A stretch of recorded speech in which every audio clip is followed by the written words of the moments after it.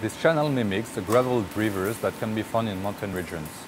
We use it to investigate the relation between sediment transport and the morphologies, for instance alternate bars that develop in the bed. The channel is fed with water and sediment. In the meanwhile, we monitor continuously the sediment transport rate at the outlet using impact plates. The sensors fixed on the metallic plates record the impact of the grains flushed out from the channel. This side view of the channel is a good illustration of the complex relation between sediment transport and bed morphologies. The water elevation is measured every 10 minutes using ultrasonic probes mounted on a moving trolley.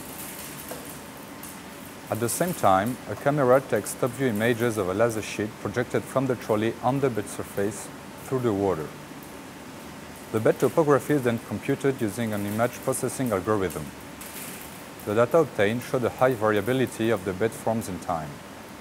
The stream velocity is measured using a high-speed camera and a particle tracking algorithm. The experiment can be run for hundreds of hours and helps us to better understand the bedform dynamics and their relation with the sediment transport rate fluctuations.